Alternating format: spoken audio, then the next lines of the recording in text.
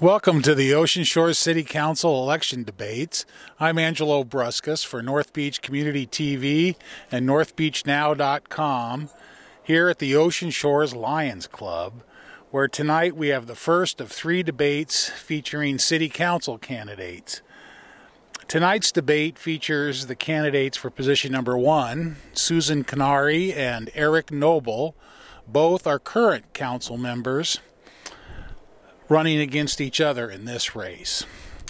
The events this evening are co-sponsored by the North Beach Senior Center and the North Beach Ocean Shores Lions Club. The next debate will be September 29th at 6 p.m. with candidates Rich Hartman and Patrick Hayes, and the final debate will be October 6th, both of those at 6 p.m. with Lisa Scott and Patrick Doherty. Let's go inside and see the first of the debates between Eric Noble and Susan Canary. Thank you very much. Good evening, everyone. Thank you for attending tonight's event. Would everyone please welcome Susan Canary and Eric Noble.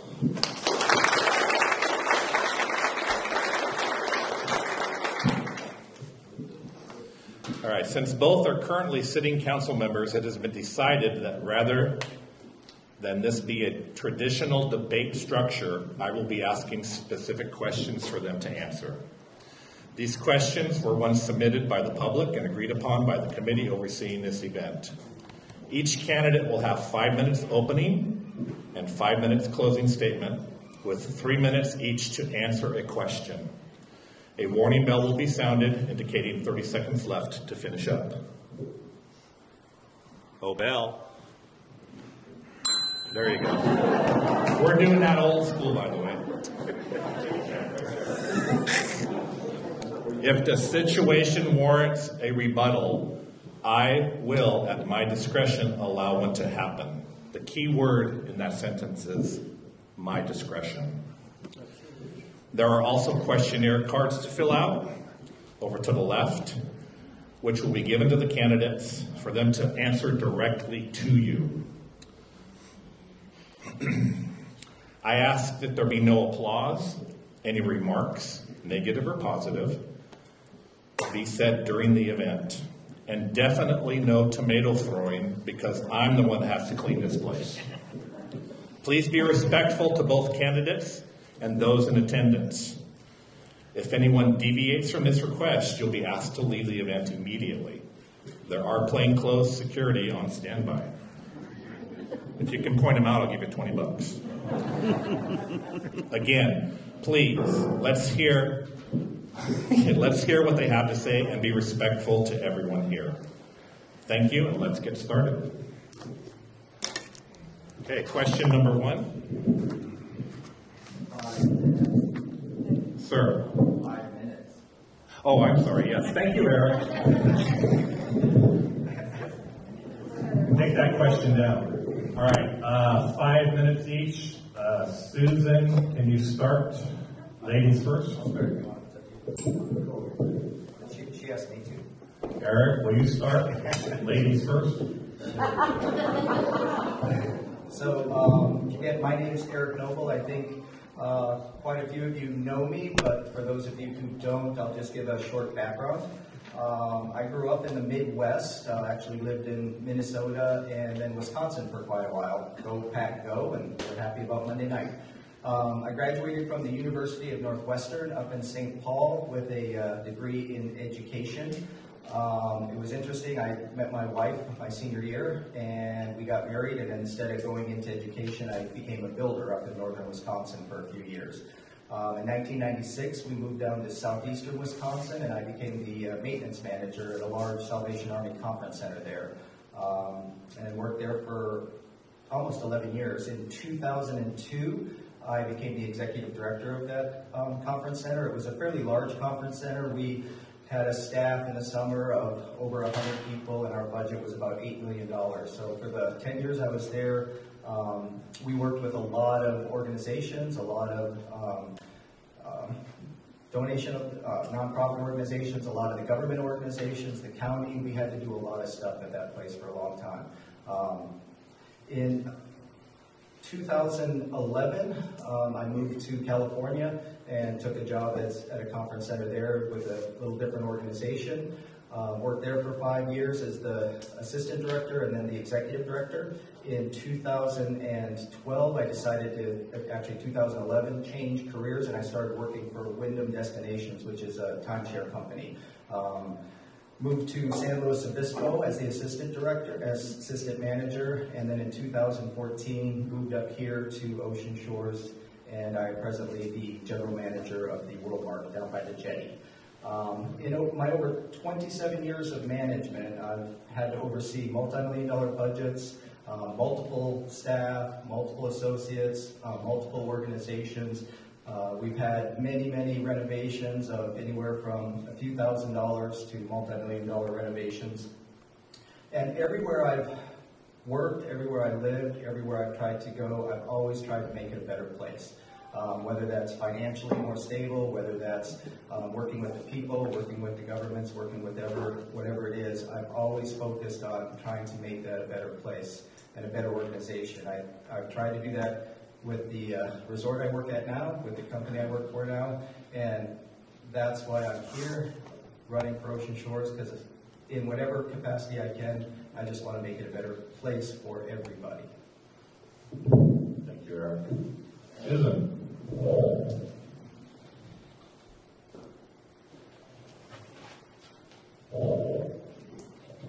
I am Susan Canary, incumbent candidate for City Council position number 1.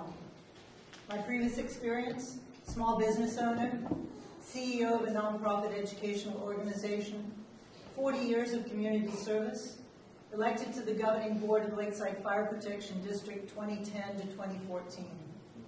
Ocean Shores Planning Commission, Grays Harbor Board of Equalization, local elected rep for the O3A Advisory Council, volunteer for Grays Harbor Medical Reserve Corps, member of the Ocean Shores Hotel Coalition, organizer of town halls and weekly community forums.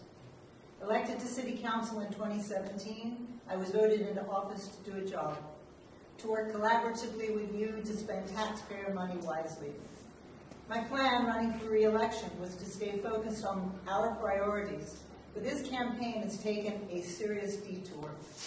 You've seen them everywhere, designed to distract and sway public opinion, to interfere with and attempt to change the course of the election. This campaign season has been filled with red herrings.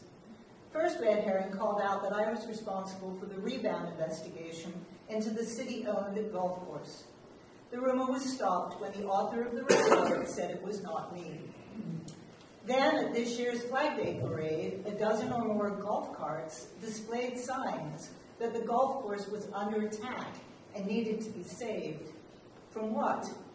The fictional tale was that I had plans to sell the course and develop low-income housing. Another falsehood. But when folks lost interest in saving the golf course, it was time for new red herrings. These red herrings popped up again as anonymous people placed packets illegally in people's mailboxes without postage. They were also handed out at the golf course. The packets contained false and misleading statements about me, about a neighbor dispute and a bankruptcy. Keep in mind that nowhere in the packets did they mention that the court case was 9 years ago, nor did they mention, in exchange for us dismissing our appeal, a settlement agreement was reached and satisfaction of judgment filed in 2016. They purposely chose not to tell the whole story. They took to cyberbullying on social media, asking you to look up my convictions and adding they are, quote, not pretty.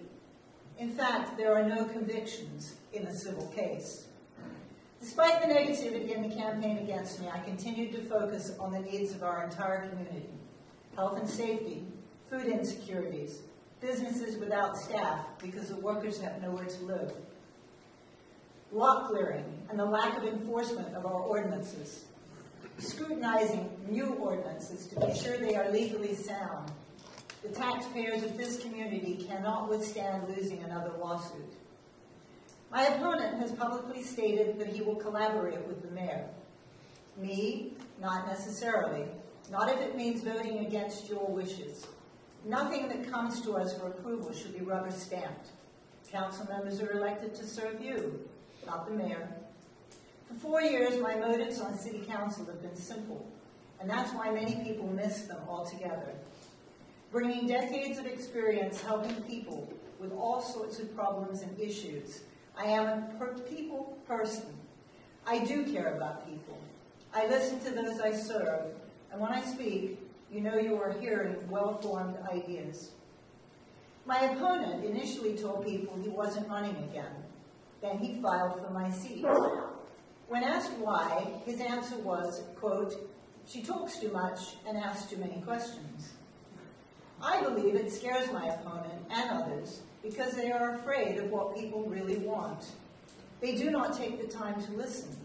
They vote the way the mayor asks with no thought as to how public policy impacts the lives of those we are sworn to serve. This election is not about an imaginary attack on the golf course. It's not about a neighbor dispute that was settled years ago. It's about people, our needs, health and safety. It's about quality of life and our environment. Living lightly on this planet so we can leave some green space for our great-grandkids. It's about making sure the toilets flush and fresh water runs from the tap. It's about a sound economic future and properly managing our growth. It's about supporting our recreational activities. It's about spending taxpayers' money wisely. It's about you and me trusting each other. Bell rang. We know the bell rang. Just don't worry about it. We're handling it. If you have an issue, you may leave. Okay? I've already stated that. Go ahead. I'm just going to run my last paragraph again, if you don't mind. It's about making sure the toilets flush and fresh water runs from the tap. It's about a sound economic future and properly managing our growth.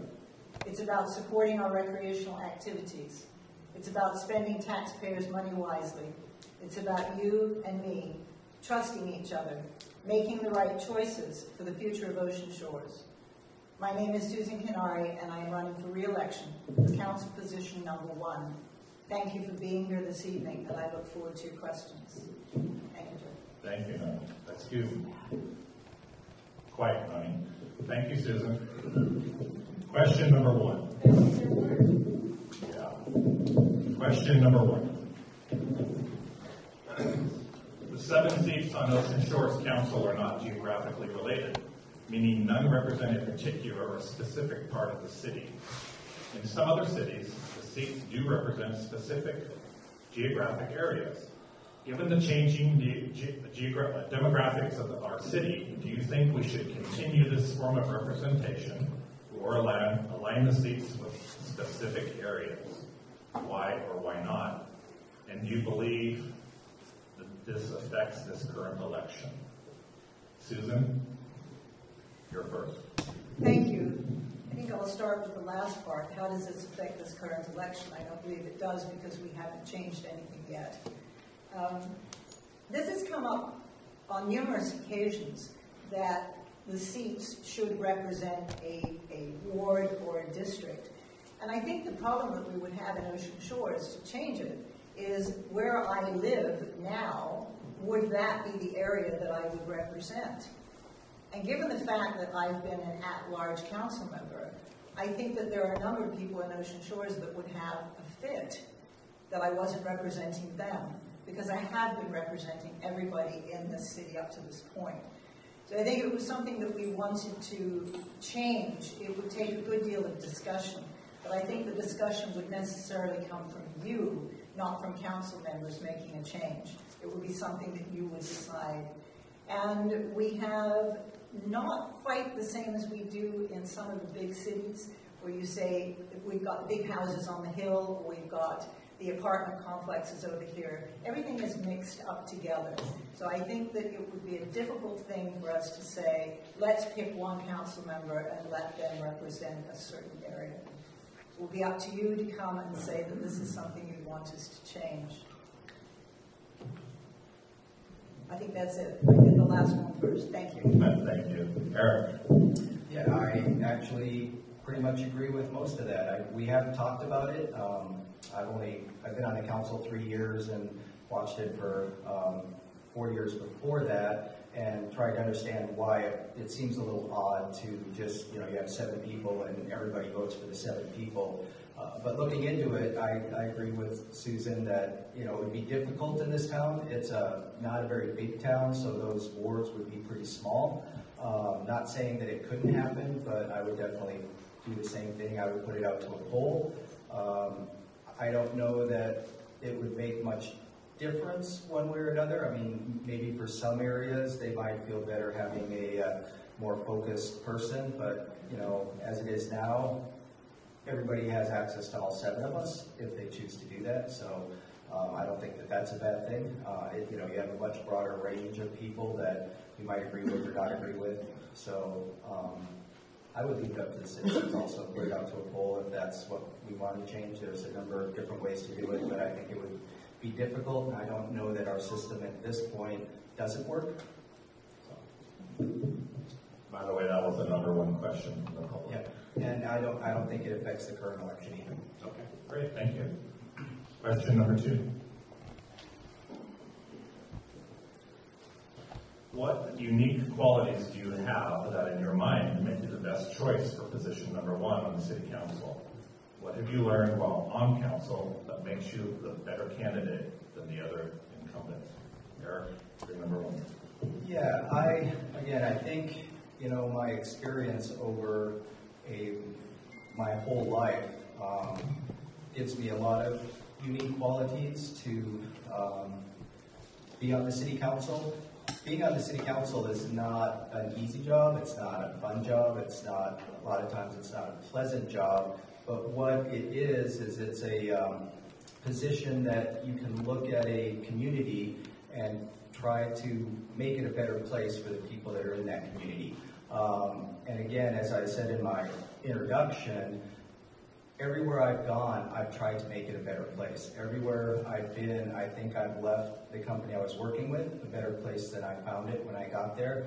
I have learned a lot over the years, both good and bad. I've had some fairly difficult situations in my life where at one point we almost lost most everything and we had to rebuild that. So I know what it is to not have anything. I know what it is to,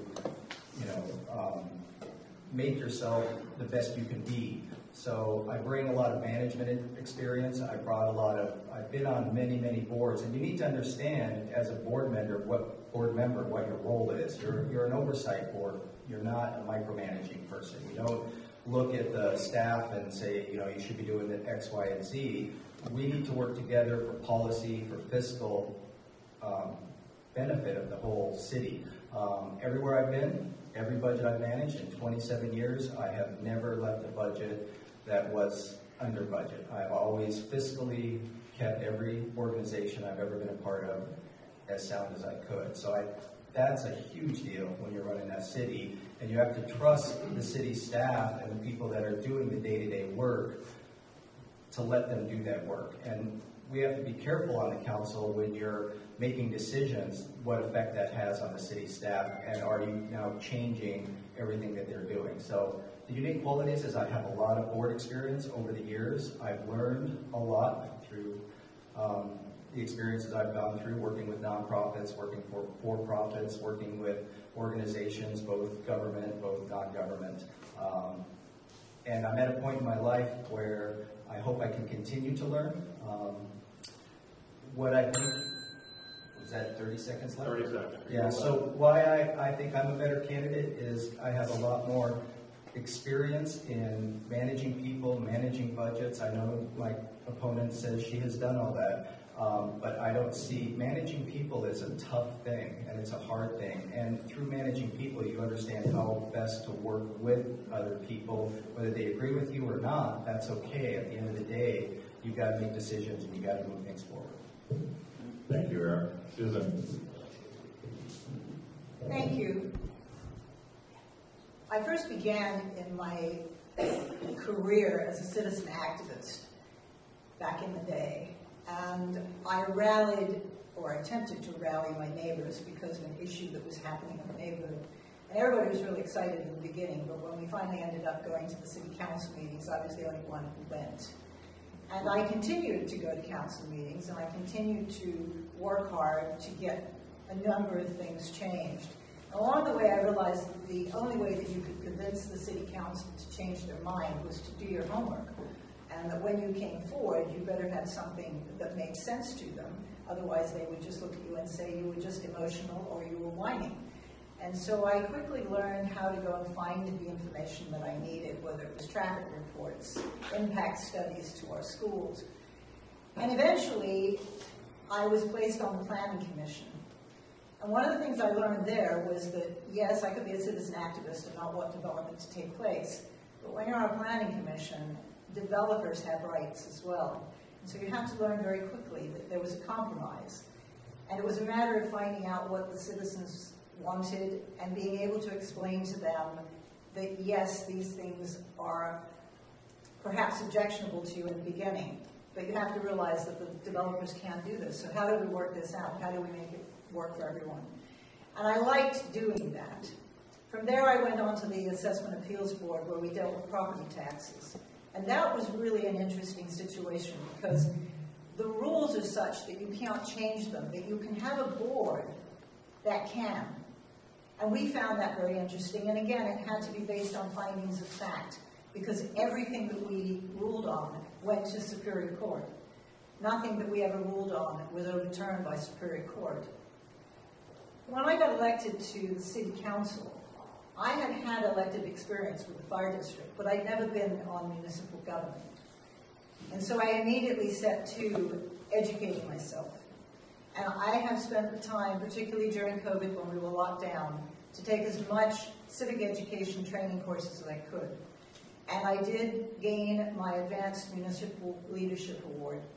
Incredibly important to me because I need to understand how municipal government works, what my role is, what the mayor's role is, how we work together. Why I am the better candidate? I have spent 4 years working with you in the community. I have held hundreds of community forums, town halls. I have solicited your input. You are the people that I serve.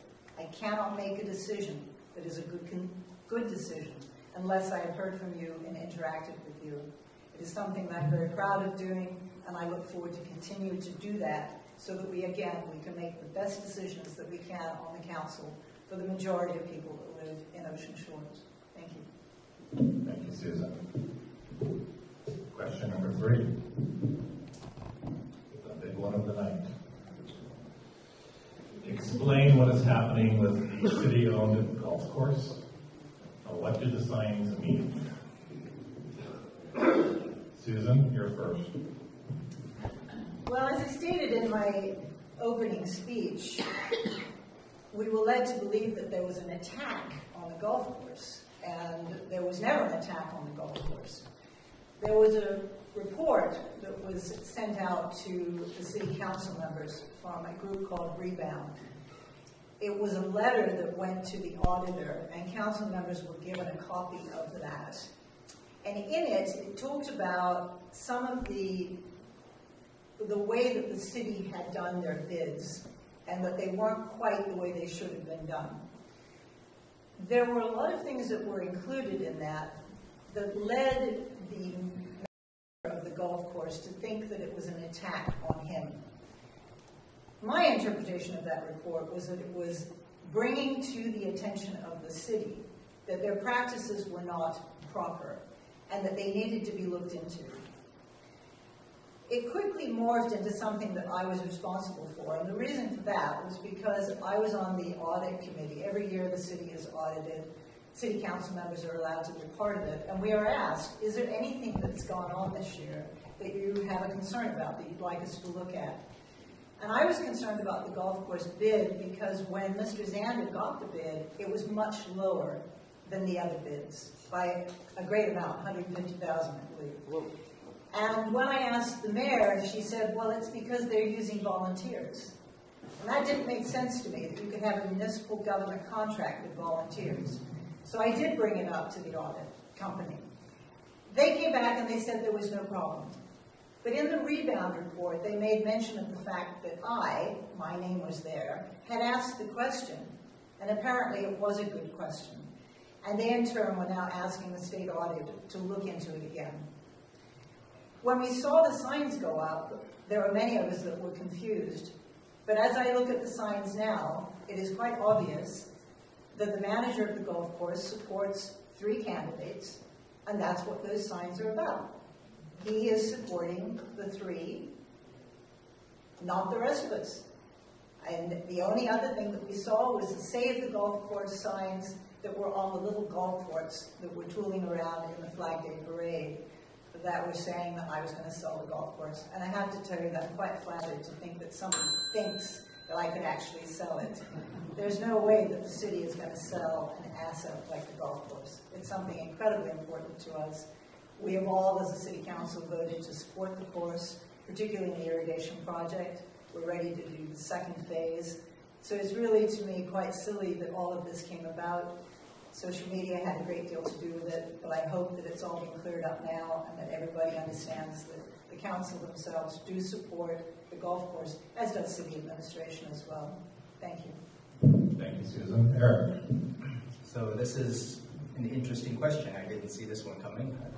But if you go to my website, voteericnoble.com, I did just blog about this.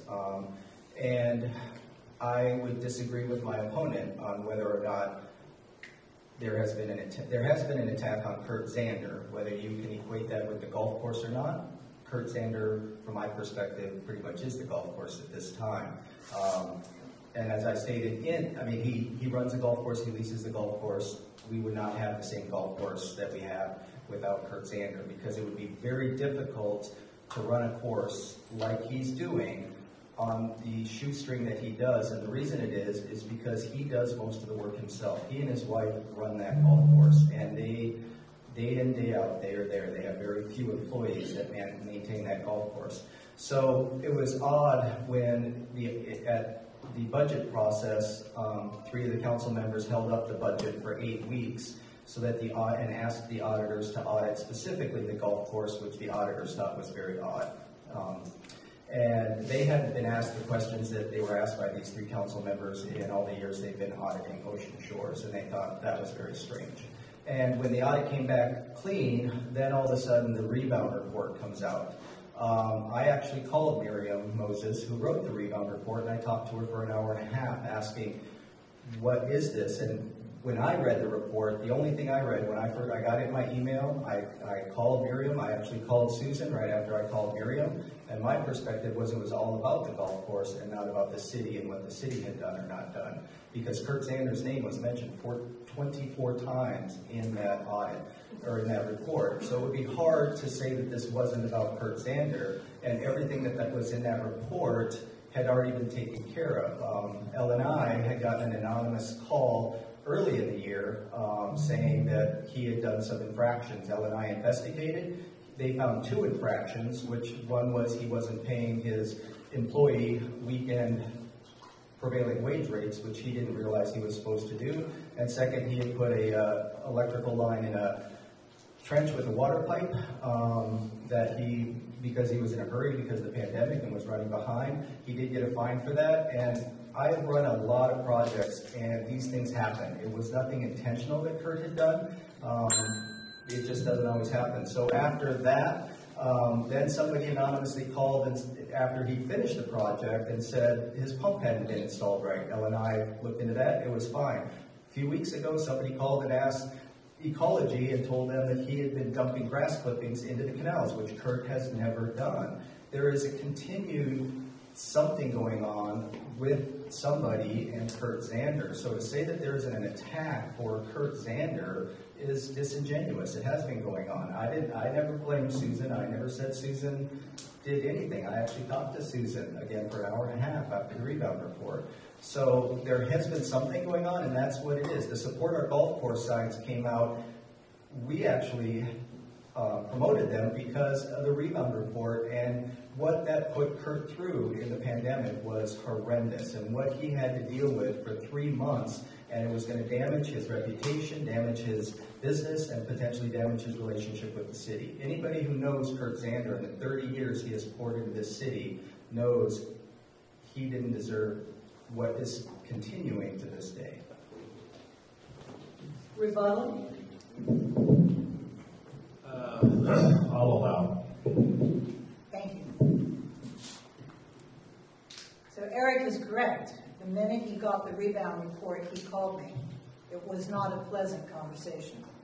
And I suggested that he might want to read the entire thing, because what he was saying to me, I did not think he had read it. And then he did indeed call Miriam. And of course, I was called out on being the one who had started this investigation. And Rebound had to respond and in writing say that it was not me. They did not know who I was. They'd never spoken to me. Whoever was doing the anonymous calling to L&I is something, in my opinion, that is completely separate to what Rebound was saying. Rebound looked at the bid, and they said there are problems with the way the city is doing their work. And they asked the auditor to look at it. The auditor is coming back to look at it. I understand that my opponent has told several people that they are not coming back. But we did have a Zoom call with them because we had been told they were, and it was confirmed that they are coming back. They will review it, and we will find out if there is something that the city needs to change. This was never an attack on Kurt Zander. It wasn't an attack on the golf course. It was merely a company that was looking into the practices of this city. And there have been many things. We've got lawsuits that we've lost. So we need to look at this for what it is. We want the city to run properly. We don't want to put ourselves in jeopardy. And that's what this rebound report brought up. And I welcome what the auditor has to say when they come back and look at it. And I think you'll find that at the end of the day, they too are going to say, this wasn't an attack on the golf course. We need to make sure that the city does their work correctly. That is what we are supposed to do as city council members. We're not supposed to be championing somebody who's having a problem with L&I. This is making sure that the city runs correctly. And that's what this is about. Thank you. Eric, if you have anything else to add, I'll give you a minute. Yeah, I agree, but the rebound report, when I talked to Miriam and asked her where she got the report and why she even did the report, and again, I wrote it in my blog, what happened, and it was instigated not by Susan, but by somebody on the council. And that is not something that is helping the city. You know, what the city did with the contract, there wasn't any problems, and I agree 100%. We need to have the oversight of what we do and what contracts happen, and by signing up Kurt and Turf Care to do the contract on the golf course saved the city $140,000. And that's the fact. And Kurt did it well, he did it right, he did everything he was supposed to do. The city had the oversight, and I'm not sure why this continues to still be going on, that we need to audit it again. All right, so I have one question for both of you. Do you both support the city-owned golf course?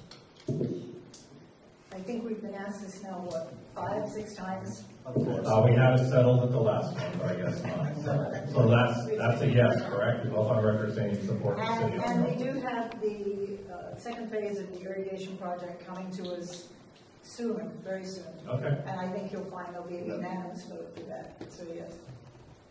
That was the second biggest question. Okay, moving on. Question number 4. Susan, you've been on the council for a term, Eric slightly less. During this time, what have you done regarding the freshwater situation? You have both identified our fresh waterways as a priority. What actions would you like to take during your next term if elected? Eric, you're first. You bet. I actually started looking at the fresh waterways when I moved here a long time ago, because we took boat trips on the canals and stuff and saw that they needed a little help.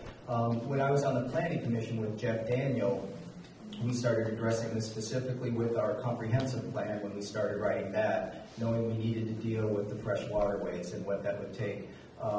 Jeff's first project with the fresh waterways was the North Grand Canal project. When he passed away in January of 19, I kind of just headed it up, and we had 3 charrettes. We worked with all of the stakeholders that were involved with the fresh waterways, whether it was people who lived on the waterways, the Fresh Waterways Board. We had a consultant come in and we designed the park. It should be coming out. I know Nick has had it for a while. It got stopped because of COVID. And when I look at the fresh waterways, it needs something done. You know, when they dug them out, they were just swamps, and they want to go back to swamps. There's a lot of issues. I would love to go deep dive into it. Oyhut Ditch is a big issue that we need to deal with. But what it's going to take is all of the citizens coming together and deciding what is it we want to do with the fresh waterways. I have some ideas on what we could do, whether it comes to dredging, taking care of the weeds, taking care of not spraying as much as we are, and cleaning them up. It's going to take a lot of work. It's going to take a lot of money. A lot of things that the city had done early on in its beginnings was they would build stuff and then not have any reserves or any money to take care of it. Our roads, our water, everything. So what it will take is, from my perspective, which I've been talking about for quite a while now, if we want to do it, we need to create potentially, you know, the waterways are part of our stormwater drainage system. So that means putting it into the stormwater drainage. The Public Works Department has no stormwater drainage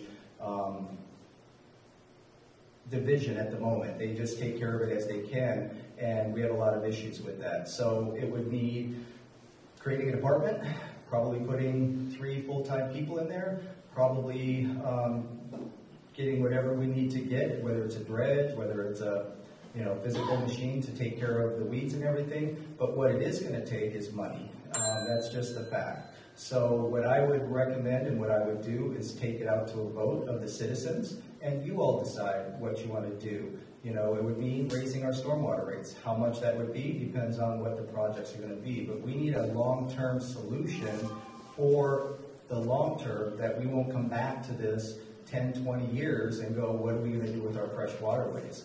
We need to address it now, and we need to address it permanently. And that's what I would, but I would not do it without taking it out to a vote of all the citizens. And if it goes through, great. If it doesn't, then so be it. Thank you, Eric. Susan. So this is great. I don't have to say anything else because Eric said it all. I'll just add to it. So thank you for all that you've said, because I agree with all of that. You guys are agreeing? We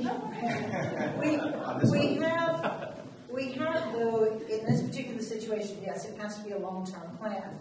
What Eric was referring to was that there was a grant given to the city back in 1995-96 for a biofiltration system to be put in at the north end of the Grand Canal. And once it was put in, it wasn't maintained. And some of you will nod your heads and say, yes, that's what we do in this city. And so now we're faced with that issue that Eric made mention of. We have money set aside for the upgrade to the Integrated Aquatic Vegetation Management Plan. It's taken me a long time to be able to remember that entire statement there. It is the next step in what we need to do. We are waiting for Public Works to get that up for us so that we know what that's about. But we heard from, I did a forum because I thought citizens really wanted this to happen. They want the city to do something. Bob and Carol in the audience have gathered almost 800 signatures on a petition to ask the city to do something. And because it didn't look like we were going to do anything for a while, I thought I'd hold a forum in this room. It was filled as it is tonight. And everyone got to listen to Peter Jordan, who has been here for many, many years. And one of the things he said that we need to be very careful and conscious about was that they were working and getting plans to do something to fix it. And along came Fish and Wildlife and they said, you don't get to do it like that. And so what I would like to say is that if we are going to do anything at all, I'd like to get the agencies in here first, having the discussion with us, so that we know when we come up with really exciting plans that it's something they're going to approve. When they looked at it back in Peter Jordan's day, they thought they would use grass carp. And forgive me, the numbers are not correct, but they said that they would need something like 56,000 grass carp. But when it came down to it, they couldn't afford it. They only had 26,000. But when Fish and Wildlife came along, they said you can only have 2,500. And 2,500 grass carp did not do the job. So we need to be sure when we do it this time that we do it right. It will be an increase in fees. And it is something that everyone has to think about, and it will be something that I will continue to do as I always do. We will have our weekly community forums. We should hold a town hall. We should get everybody's input. And we should continue to work with the Fresh Waterways Advisory Board and the corporation who've been doing the work all along. Those conversations should be ongoing, and we will do that. And I know that we have the support of the entire council again on this one particular issue. We just need your support in terms of what it's going to cost.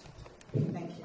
I do have one quick Sure, comment. go ahead. We have actually talked to Fish and Wildlife and Ecology very recently with the putting the plan of the suction dredge that we were looking at, and they both were amicable to that happening.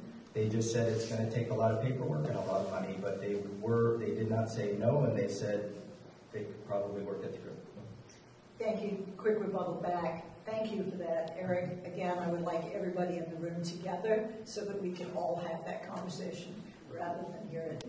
It might be or it might not be. So, yeah. Great, thank you both. All right, question number 5. The word transparency continues. It seems the city has received COVID funds, and yet the general public, including needy businesses and nonprofits, have heard nothing. As 2 sitting council members, how do you align that with transparency? And what is happening with distribution or the use of those funds? And how do you think the funds should be used? Susan? It's a complicated question. I'm reading it again. It's the CARES money that It must be. So, thank you, Eric. We figured out how to answer the question together. We've actually done good work together on our ad hoc committees. Wait, that's 2 in a row. Okay, go ahead. On this particular one, this was the original CARES Act funding that came to the city. And there were several council members that wanted to have the money go towards businesses to help them. It did not. But every penny was accounted for that came in. There were separate line items that was done. It came out to the exact penny, if I remember correctly, that it was all accounted for. In terms of transparency, everything was put there so that you could see it. The problem with this city is that sometimes you don't know how to go and find it. We just had this conversation about the budget the other day. Somebody asked me for something. I said, well, how do you get there? How do you find it? It's very complicated. As candidates, we've actually had the ability to ask the mayor questions rather than go and look it up. And she's been very good about giving us the response. Except that today when I asked her something as a council member, and she didn't give it to me, she just said, you can go look it up yourself. But as candidates, we were able to get some information. We do have ARPA money. We have $900,000 that we've received so far. We have not decided yet how that is going to be spent. My understanding is that we have a study session coming up at our next council meeting so that all council members can decide. And I would encourage you all, tell us how you would like us to spend that money. Just because it's coming to us from another organization doesn't mean we don't have an opportunity to discuss this with us. Where does it need to go? Who needs the help? And that's what we need to know. That's why we have to have these conversations and have you be part of it. When we do study sessions, we don't usually have public comment, but you can reach us at any time. Transparency to me is being available and being open. You can email me, you can come to my meetings, we can meet somewhere. COVID was difficult, we did everything via Zoom, but Zoom works as well. The funds should be used to help whoever needs it. In the CARES Act funding, we actually paid ourselves back. I believe it was for some of the unemployment. And so the city came out of this looking really good because we used the money ourselves. I don't believe we need to do that this time. We have plenty of money in our coffers. I would like to see this money used where it needs to be, for the businesses if they need help, maybe for the hotels if they need help. But again, we haven't had the discussion yet, and we're open to hear what people need and how we can actually spend the money to the best of for the community at large. Thank you. Thank you, Susan. Eric? Yeah, I agree. I mean, from my perspective, we were pretty transparent. I mean, there was a little bit of frustration early on how that money was being used, and we asked a lot of questions on what it was being used for. It was shown quite a bit of it, which I am ecstatic about, was used to feed the community with the meals from the convention center that went to homebound people that couldn't leave because of COVID, and I thought that was probably one of the best uses we could use for that money. It was also used for PPE, but it is all transparent. This, for me, this gets a little frustrating because it continues to come up. We're not transparent. I'm not transparent. Everything we do is transparent. We cannot do things that are not transparent. All the paperwork, all the council meetings, this has been talked about a number of times at our council meetings about where the money was spent, how it was spent. The mayor has put it all out there, and accounted for all of it. So I would encourage you, to call us, call the council members. Where did this money go? How was it spent? We will find that out for you. That's what we're here for. I agree. That's what the transparency is. Ask me a question, and I will do the best I can to answer it. I have never not done that. And I've always said, please call me. I do much better on a phone or face-to-face, or just ask the question, as opposed to getting the information somewhere else and then hearing a rumor that this didn't happen, and all of a sudden that's the fact. Is we weren't transparent because I heard from this, from that, and this, instead of just asking the people that are involved in it what happened to it, and here's what happened to it. But we've been very upfront with that money. We are excited, and we have, for the ARPA money that's coming in, I think we have like 3 or 4 years to spend it, so it's not like there's this tight time frame, and it has to be used for very specific things, also economic development, those kind of things. So there are a lot of strings to this money when it comes in on what it can be used for. We can't just put it in the general fund and use it for whatever we think we can use it for. It had to be COVID related, and it had to be accounted for, and it all was. So as far as transparency, ask, and I will always do the best I can to find out the correct answers. Great. Thanks for that. That clears up some rumors, I think. Well, hopefully. All right, question number 6. Several years ago, council voted to hire a lead planner to address the permitting and ordinance enforcement issues identified by the public. A person came and went. Why is this position still vacant? The issues persist. What is your plan to address this? It hasn't been addressed at council meetings. Eric, you're first. Yeah, I was ecstatic when we actually put in the budget a few years ago for a lead planner. The city has been hurting for quite a while without a qualified lead planner. Part of the issue is finding that qualified person is not easy. I was frustrated also when that position was not put out there. My understanding from the mayor why she didn't, she was concerned about COVID and the effects that was going to have on the city. So as the lead planner had stepped out, she didn't want to fill that position to try to save money in case something came up with COVID. I would rather that position does get filled. I do know that one of the public works gentlemen, Marshall, has stepped into that position that Alicia held when she retired, and he is doing a much better job of trying to hold, especially in the lot clearing. I think he had a lot of backlog he had to pick up. But I do feel that we need a lead planner that can really work with the council, work with the citizens, work with the city, especially in this environment of, where we're at now and the boom that we tend to be going through. The other part of the planning issue is that we have been working on, and Susan and I work very well together on the ad hoc that she mentioned earlier on the comprehensive plan, because our zonings and ordinances are so out of date, written back in the 70s and 80s, and very few of them have been updated. Specifically, our pyramid zoning makes it very difficult on especially a lead planner, because as you've seen with some of our conditional use permits that have been approved lately, we allow anything, anywhere with our pyramid zoning. Until we get that zoning figured out, which the Planning Commission is currently working on, it's going to be difficult to really grow this city the way it should be grown. And we need a lead planner to do that. I think we should push it for sure next year. We need to fill that position. But I do know it's going to be difficult, because you don't just find those people. They're very specific, they're highly trained, they need to know what they're doing, and they're not easy to find. But Ocean Shores is a good place, so hopefully we can attract somebody. But I would be filling that position hopefully by next year. Thank you, Eric. Susan? I've got a slightly different perspective, and something that I've spoken about for many years. I believe one of the problems that we have now dealing with our growth is the fact that we do not have a planning director. And I believe that's what we need to have.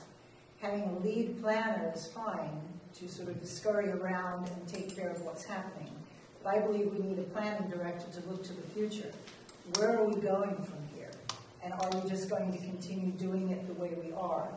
And given the comments that I received from people, you don't want it to go the way it's going. We need to get a handle on this and manage our growth so that we do it properly. A lot of concern comes from citizens saying, is our infrastructure sound to be able to continue with this building? I can tell you that we have been told by Public Works, absolutely that is true. We were platted out in the beginning for a number of lots. We were platted for full build out, and our infrastructure is built the same way. Concern I would have is that it's now 50 years old, and we need to be paying attention to that infrastructure, particularly our water pipes and so on. In terms of not being able to get people to come to the city, I disagree with that too. I think we don't make a concerted effort to find these people. We did have a lead planner. He came and he worked, and he was very good. But he couldn't do the things he wanted to do because our whole system wasn't allowing him to do it. We had a second code enforcer that we had for a while who was helping to work on some of these lots, and he couldn't do that either. There seems to be pieces that are broken in the system that need to be fixed. We need to step back from it, look at it comprehensively. If we can hire a planning director to help us move, we can get lead planners. We can get a handle on this. We do have that position filled by Marshall. He is going out, and he is taking care of many of these lots. He is telling people to do it correctly.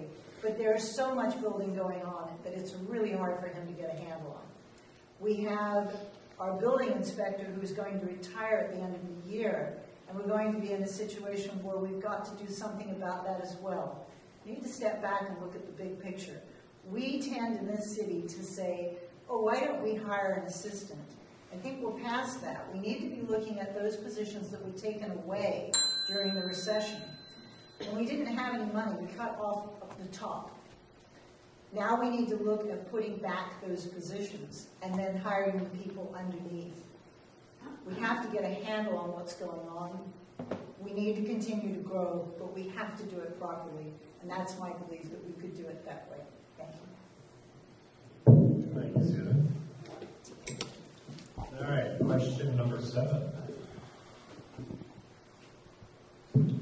So the comp plan has been described as the city's vision plan. Is it portraying your vision of the city's plan? If yes, tell us about it. If not, how does your vision differ? Include your thoughts about affordable housing and homelessness. Susan? Do we get longer than 5 minutes? Of course we do, because we're running ahead of time.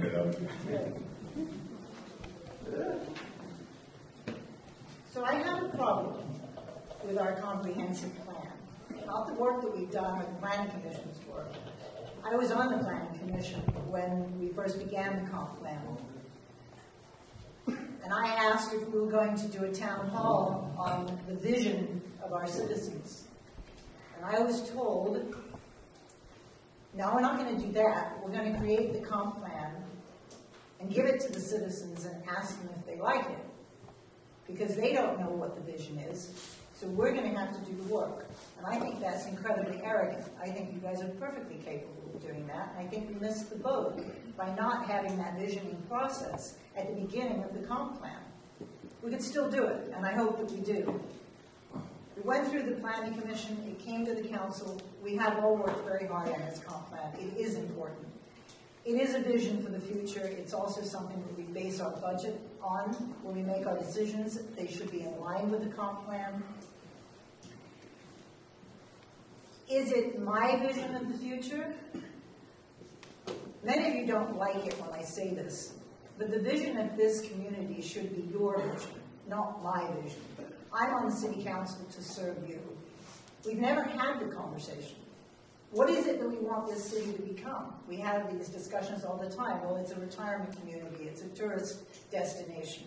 It's everything. But one of the things that's happened recently is we have more and more people who live here full time.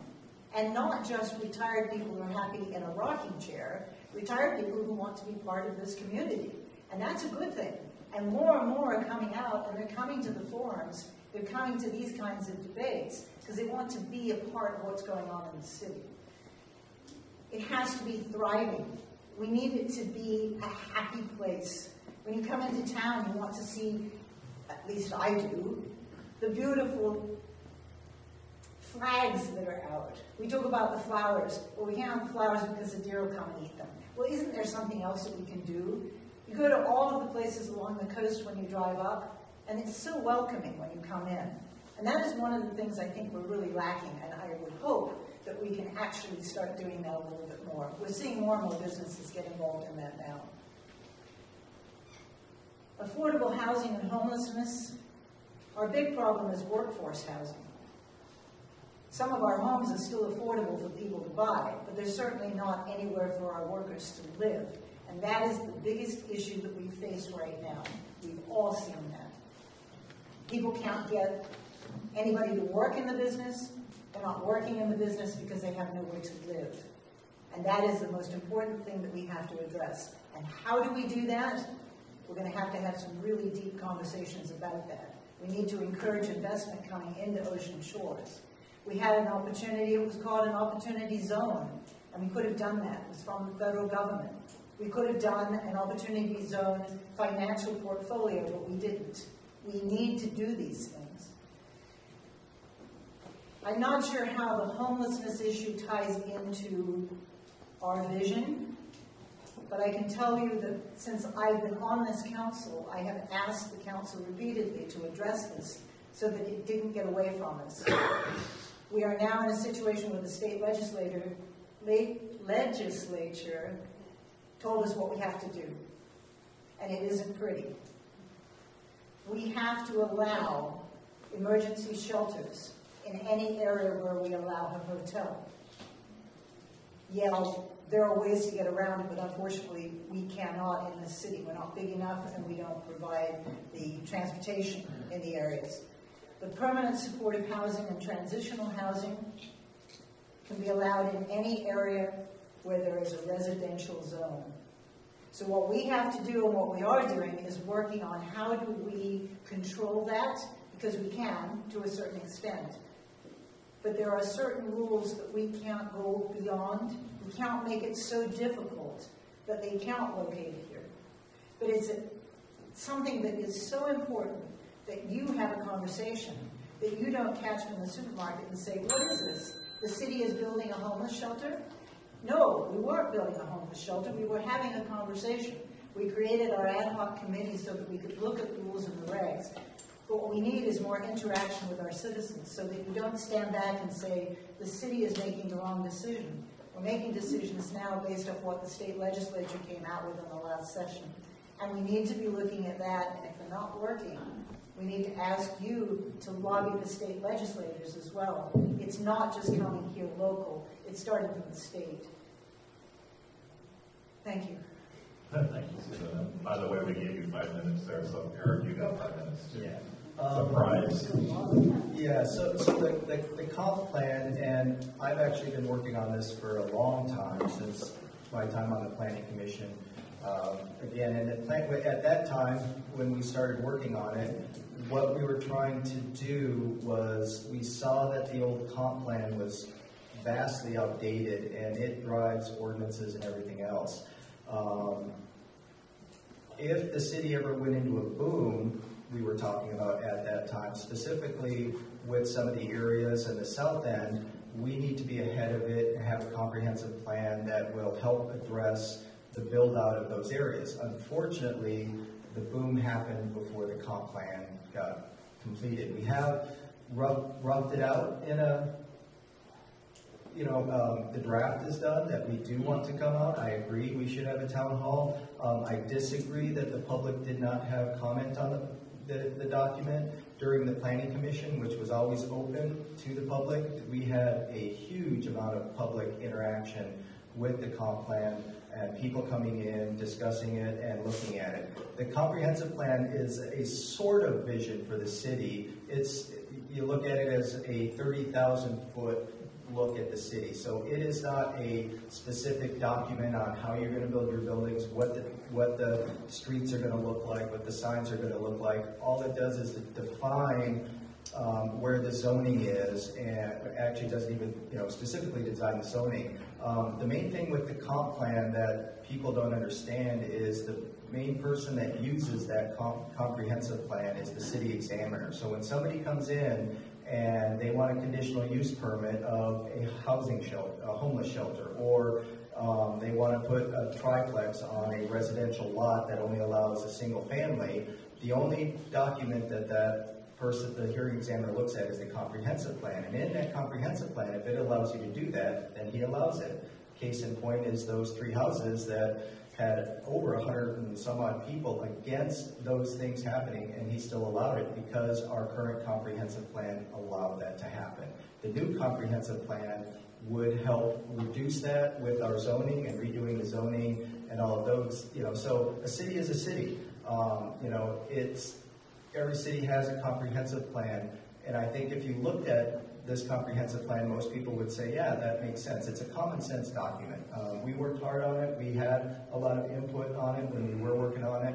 I think we've come up with a very good document that when you all get to look at it, you will go, that makes sense. And then out of that comprehensive plan then comes the specifics of the ordinances on what the city should look like. And by all means, there should be town halls on those, when it comes down to what are we going to do with Point Brown and the corridor and that kind of stuff. But what I would see is what we were looking at with the comprehensive plan is having a business corridor. So the Point Brown Street, you can't put, a gas station or things like that on down the road. But it's a business district, and you have service districts, and you have hotel districts, and you're residential. So it's just defining the city more. It's not necessarily a vision for what it is. It's defining it so that it's a little bit more controlled when things that are happening right now. As Susan said earlier, you can pretty much build anything anywhere in Ocean Shores right now, and that's a problem. So hopefully we can move this forward quickly. And again, I encourage everybody, because the Planning Commission is the one that does the legwork on all of these things. We didn't write it. It was the Planning Commission that wrote it. And their meetings are open, and I'm sure Greg is enjoying me encouraging you to go to their meetings. And that's where you can have input. And we listened to a lot of people that had a lot of input on what it would be and what it should be. So it's not my vision of the city. It's not any specifics. As a city council member, we're only here 3 years, 4 years, 2 terms, but then we move on. What is the city going to look like 20 years from now, 50 years from now? That's what we're trying to look at. When people are moving in, what are the specific buildings, and how tight do you want to get? If you look at the city of Leavenworth and what they went through, it was not a pleasant experience for them. But is Leavenworth a pretty cool place now? Sure. Would I ever want to go through that? No. It was rough for them, but they came up with a really nice city, but it was a hard thing to do. Including affordable housing, I agree, we need affordable housing. I've tried to hire people, it took a long time to hire one housekeeper. I used to get a lot of people in Ocean Shores and Ocean City in the area. It took me 6 months, and she commutes from Central Park. There's a huge problem with trying to find people to work in the service industry right now. I think the ARPA funds might be able to do something, and I think a huge thing is to partner with the tribe. They own all of Hogan's Corners. Is there some, because they have the same issue we do with trying to, staff their casino. So we need to partner with people to look at what it is. Are we going to be able to do it here in Ocean Shores? You can ask a developer to build low-income housing, but if he can build an apartment building that's going to get $1,500 a month rent, as opposed to us forcing him to build an apartment for $500 a rent, you're not going to get them to do that. That's a very difficult thing to do, is try to dictate to contractors what they can build. We can do that, but good luck trying to find them. So there needs to be a very creative way. I think there's some ideas out there, and I think if we work together, we can figure them out. But it's going to be tough for affordable housing and homeless. We need to partner with the county. We don't have the services here. Thank you, Eric. Question number 8, and our final question. You have each made campaign promises. Tell us your top 3 most important campaign promises and report on your progress towards those goals. Eric, you're first. Do you have my promises written down? I made commitments. I don't know about, promises. I have priorities. Obviously, I see Ocean Shores as a pretty cool place to be. My one priority, if I get elected in the next 4 years, the things that I would like to work on cannot get done in 4 years, but we can set them up so that they are moving forward, so in 5, 10, 20 years they get done. My first priority is the fresh waterways. I think that is a priority. I think we need to work on that. None of them are more important than the other ones. They're just 3 things I would like to see us move forward with while I'm on the council. The second one is Point Brown and the sidewalks, and how do we do that? And that takes a lot of interaction by a lot of people. So that one, you bet everybody needs to have input. The way it happened before, I didn't agree with so much. I think there needs to be input from the citizens first. What would you like to see the downtown corridor look like? And how do we fashion that with sidewalks and things? It is not having sidewalks on that Point Brown corridor is a safety issue. It just does not, we need to do something about it. It also implied, we have to work with the businesses, because that was a huge thing the last time that the sidewalks were being designed was after the fact, the designs came up and the businesses balked at that hugely because they were losing a lot of their parking on Point Brown. We have to address that with the businesses, that they need to have parking, and I think we can do that. Parking off of Menard, where the people can park in a parking lot, walk across to Point Brown. We can park on Seashore, but it means taking care of the Oyhut ditch. That, and the Oyhut ditch is not a very sexy project to work on. It's the main ditch coming from Oyhut down Point Brown to the Grand Canal. That's what feeds all of our waterways. That's what, if we don't fix that ditch that has never been taken care of, we have an issue right now where our lumber, it's crumbling, and they have to fix that. But it's a place where we could then culvert, pave over, and put parking there that would help drastically for the businesses with that whole Point Brown corridor. And then probably one of the more important things is our public safety. That, bar none, was the #1 thing on the survey that we put out, asking the citizens what they want the city to be. We need a new police station, desperately. We need to make sure that the police are funded and given the resources that they need. I know, when one of those resources came up at the council meeting not too long ago, and it was paid for mostly by a grant, and I'm still confused why my opponent voted against that with the fingerprint machine that made everybody's job so much easier. We need the South Fire Station going. But those are going to, again, take money. They need to go out to a vote of the citizens. But our fire department, they run 8 calls a day. They're busier than most Seattle fire departments are. They are now having to run their ambulances to Olympia, Chehalis. They can't stop at Grace Harbor because Grace Harbor can't take a lot of them. It's putting a huge burden on our firefighters and our whole system. And how do we, we need to support them. We need to fund them. We need to get the South Fire Station open so that we can get our fire ratings down for that south end. I would say, that's one that we can do is the police and fire. The Point Brown and the canals, those are going to be long-term projects. But if we can move forward on those 3, that they are moving, I would be a happy camper. Great, thanks, Eric. Susan?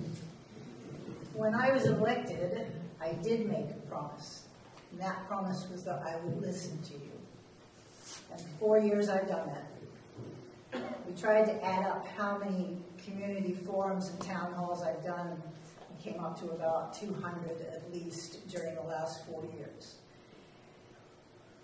When we talk about priorities, it rather depends on all of you and what you see as a priority. We started out talking about the fresh waterways and the petition that was out. This is a big ticket item right now. It's hot.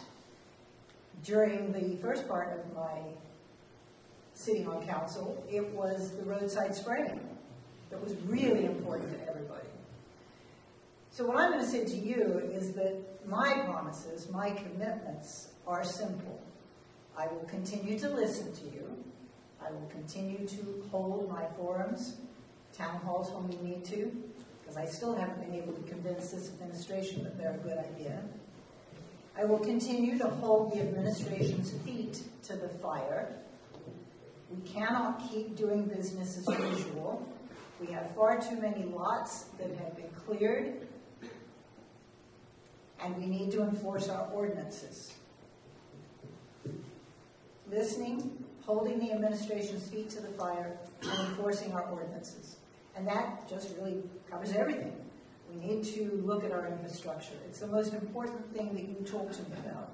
You really don't come and talk to me about fresh waterways before you've asked me about whether or not the roads are going to stay in good condition. We've heard just recently from people that trucks are driving up and down Dolphin. And the concern of the lady was, what if these roads deteriorate and the city comes along and says there has to be an improvement district and we have to pay for it? And it wasn't our fault. It was trucks driving when they should not have been. So in all, we have to look at what it is that you want, and the only way I know that is when I listen to you and we have a conversation. When it comes to the council, the interesting thing is that we hear from you. There are a couple of council members that have meetings. We hear from you. We discuss it on the council. We have our department heads who are advising us, and we make a decision. And 50% of you think that I am mad and marvelous because I voted exactly the way you wanted me to. The other 50% thinks that I'm a complete dope. Why would I have done that? But the good thing is that at the next council meeting, when I make a decision, it flips. And what happens over the course of 4 years is that you can all say that I have done a really good job for all of you, making the best decisions that we can make with the information that we have at hand. And that's another thing to remember. When we halted the roadside spraying, the only reason we did was because we had conversation with all of you. You were doing research, and you were coming forward and saying, what you're spraying out here is detrimental to us and to the environment. Well, they didn't know that in the beginning. That's why they did it. We can make the changes, and we have to. We have to be willing to change. As our demographics change, we have to be willing as council members to listen to a different dialogue. And we may be making different decisions based upon the new people that are coming in and the needs and the desires of them. It's not a stagnant position. It's the reason why we have to listen to you all the time. We don't just get elected because you think that we're great and then we don't have to listen anymore. The most important thing, and I will say it again, I promise you that I will continue to listen to what you have to tell me. And when I make decisions on the council, it will be because I've heard from you, and I'm making the best decision that I can make at that particular point in time. Thank you. Great, thanks. So that concludes our questions. You guys ready for your closing statements? All right. Eric, do you want to go first? You guys decide who wants to go first. You get this done. All right, Susan wants to go first.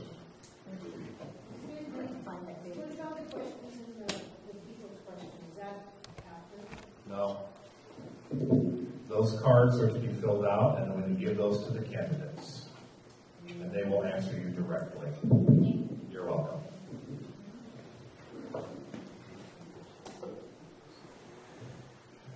I'm sorry, Jeff, I didn't hear that, what you were saying. She wanted to know about the cards.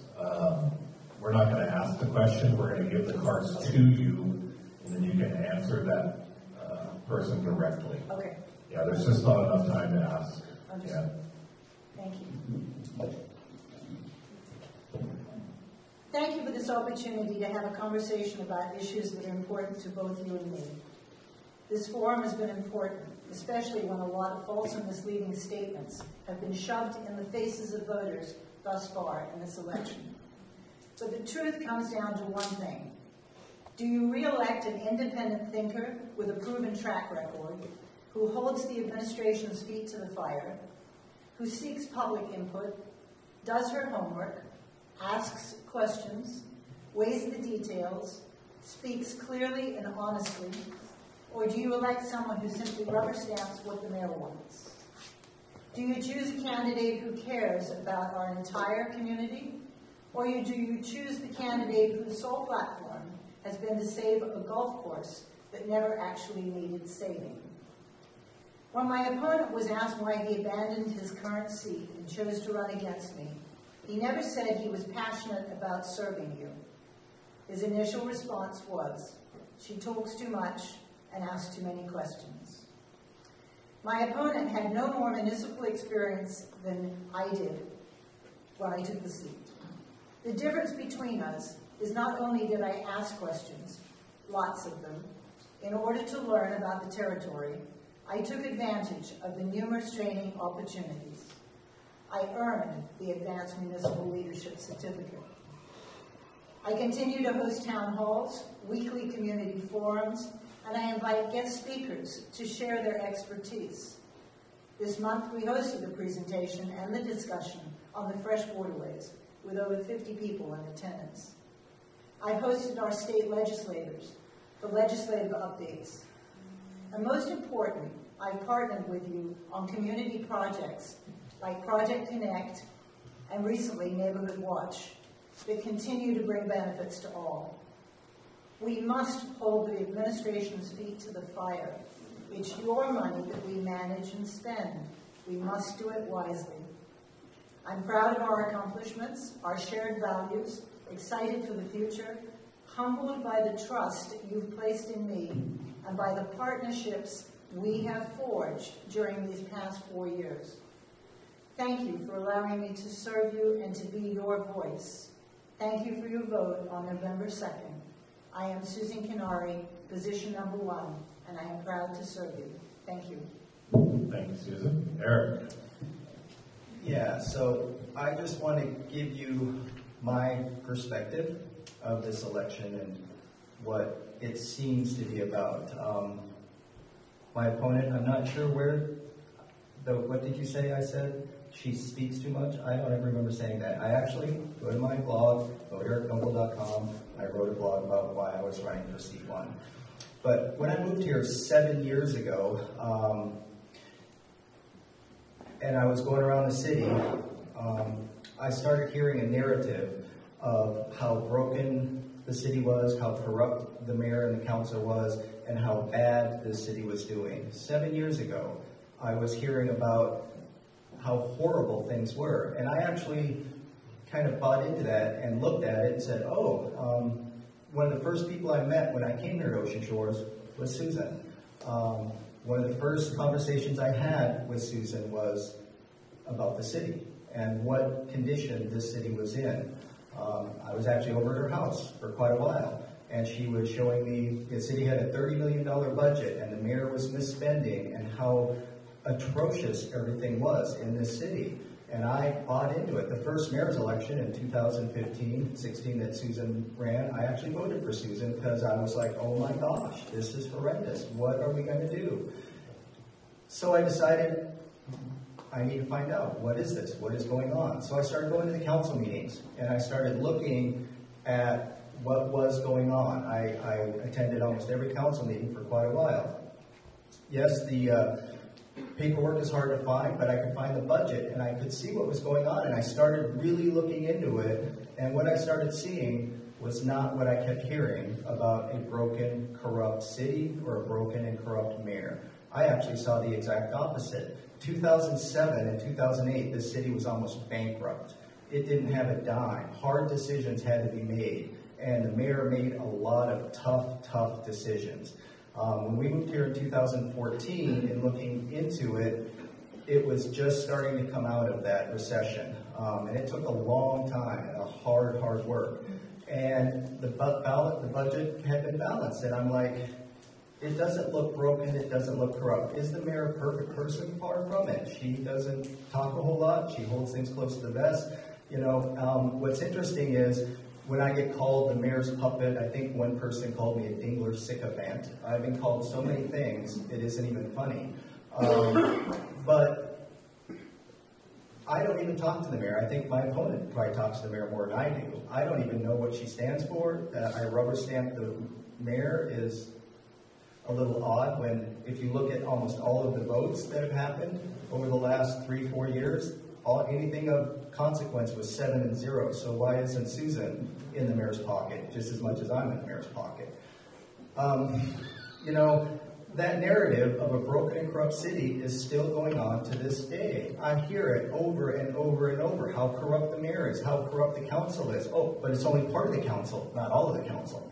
And that narrative continues to go on and on. If you continue saying things that aren't true long enough, people believe it. I think part of the division in the city is that narrative that divides this city into the city is corrupt, I'm corrupt. I've been called corrupt so many times it's not even funny.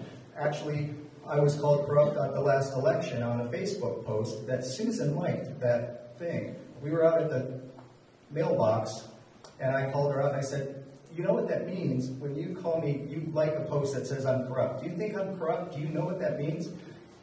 And all she said is, oh, don't worry about it, this is all a game. To me, this is not a game. This is real. This is you. This is the city. The city right now is in better financial shape than it's ever been in, I think, since it started. We have $4 million in the general fund right now. It's doing well. It is not broken. It is not corrupt. Have mistakes been made? Of course. Did the Bathy thing, was that a big mistake? Of course it was. Do we all wish it didn't happen? Of course we do. None of us had anything to do with that. That's on the mayor. But the city is not broken. For the people who continue to call me out on so many things, but have never had a conversation with me, shame on you. I will have a conversation with anybody. I will talk to anybody. This election is about trying to bring the city together and quit making it a divisive city. We need to move forward, and yes, we need to have lots of talks with I will have every town hall, I agree.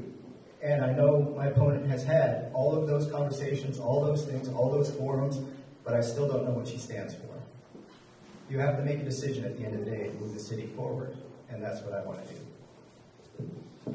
Thank you, Eric. So with that, we conclude. I appreciate everybody. Thank you.